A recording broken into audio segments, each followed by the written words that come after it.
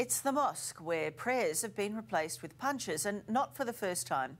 Recently, our reporter Martin King found himself caught up in the first brawl over allegations of missing money. Now they've turned on each other again.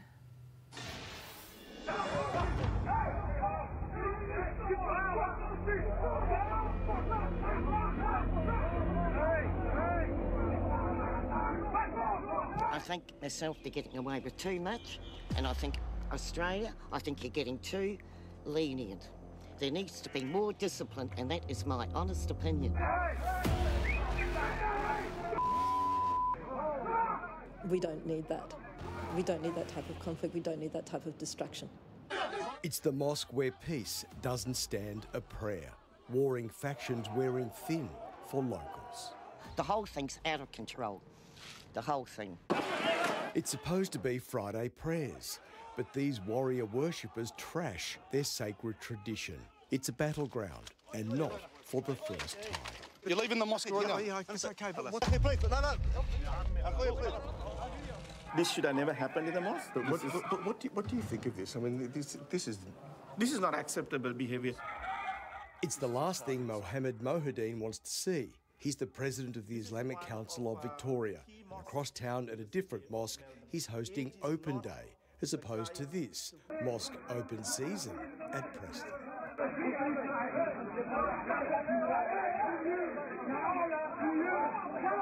This is not acceptable behaviour, because this is this is disgraceful behaviour. This is disgraceful. I accept that. I'm not shying away from that. We do not expect this sort of behaviour in the mosque. This is the house of God. أعوذ بالله من الشيطان الرجيم. Mosque Open Day is all about families visiting a mosque for the first time, understanding Islam and fostering friendships with their Muslim neighbours. I mean, I know the basic Muslim message is peace and goodwill, but of course it gets hijacked like every other religion can get hijacked. So, by a few extremists. So, yes, and I was interested to sort of just come along and see what goes on here. It's just another part of the community. If you haven't been inside a mosque, here it is. Dandenong is a showpiece. Plush carpets, a chandelier, soaring ceilings, even explanations about terrorism, jihad and halal food. What did you learn today? Everything they've spoken about. I did not know any of it, about the traditions, about what they do on Friday nights, throughout the year, about the hijab, about the community. It's quiet, respectful and dignified. Please remove your shoes. Wash in the ablution room. Purification. Purification. Yeah, so this is purification. Yes. Yeah. And you do this every day? Yeah, pretty much. Pretty much, yeah. Yeah, every day. Yeah. 5 times a day. 5 times a day? Yeah. You wash 5 times a day? Yeah. For purification? That's right. Okay. Thank you. You can ask as many questions as you want. We'll try and answer.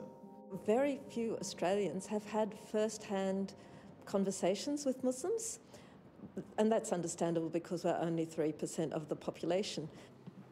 Shakira Hussain is a fellow at the Asia Institute at Melbourne University. She says it cuts both ways. Yes, this behaviour is appalling, but so too, she says, is racism towards Muslims. It can be very frightening, and Muslims report that after particular high-profile stories, particularly after reports about terrorist attacks, even not on Australian soil, there's always a spike in abuse and harassment on the street. There's always a spike in my hate mail, for example. I think that it doesn't help integration when it's forever Muslims who are seen as being a problem in Australian society, and it's a problem of other people not managing to accept rather than Muslims not managing to integrate.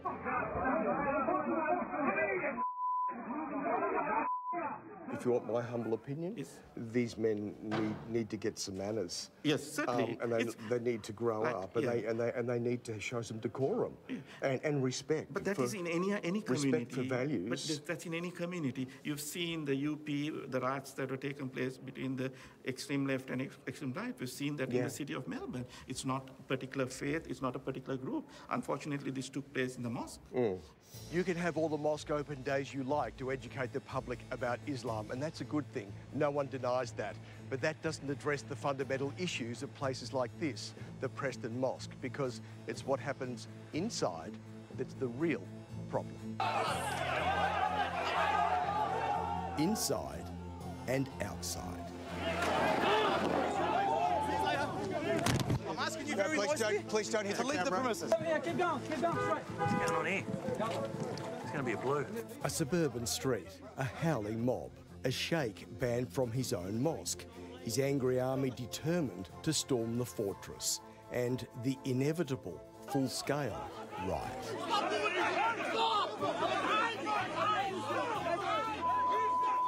What did you think of that sort of behaviour? Absolutely shocking. Pensioner Mel lives at the back of the mosque.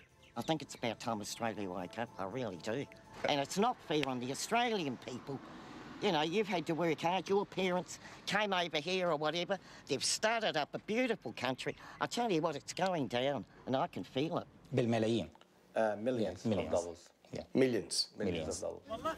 The former imam here at Preston, Sheikh Mohammad, claims huge amounts of money are missing from the mosque, some of it sent overseas to fund extremist activities. He's been banned from the mosque for other reasons. Tariq Nasher is a mosque administrator who denies the claims. Can you prove to me this money's not missing? There will be proof. No, but and that's why I'm saying to you, we're happy for any independent body to come in and do their search, and we're happy for that. And I'm saying that on live TV. Okay? As to that fear that money may have been sent to extremist groups overseas, he says... That's not true. That's not true. Well, what do you think of that allegation? Well, that's what we're going to defend. There's no money that I don't think has been sent out from that mosque to any terrorist group. But can you prove that? I can't prove that, but I've been having discussions with them. They have been... So, again, can you prove that the money has gone out? No.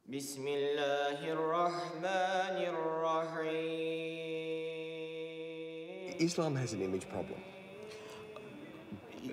In Australia, doesn't it? Islam has an image problem in Australia because... And this is why you're doing this today. We are doing that to dispel the myths that are there, because the image is created about what's happening overseas. And again, it's a small group that's doing that. It's not the... Minority. We are 1.6 billion Muslims. And most of them are peace-loving, wanting to lead a normal life and be part and parcel of whatever society they're living in. Father Rick and daughter Amy came to Dandenong Mosque with open minds. It's when you have an opportunity to stand here and talk to people and understand how they approach religion, you realise it's no different from the way we approach religion or someone else approaches playing footy and barracking for their footy team. There's a passion and there's an understanding and there's a history, and they just want to share that in an open and honest way. Again, I thank you all very much for coming here to us. Maybe so in Dandenong, but over in Preston, the welcome mat isn't quite so, well, welcome. These people, these are not good values. They're not. I'm saying is you never know that they will learn from this mistake, learn from what has happened. People can change. These are hardcore fellas. You never know. These are tough blokes. These blokes just want to fight. I'll tell you something. I never give up hope on anyone. That open day was a great idea. Victoria Police attended the Preston Mosque following that second brawl, but no offences were seen when they arrived.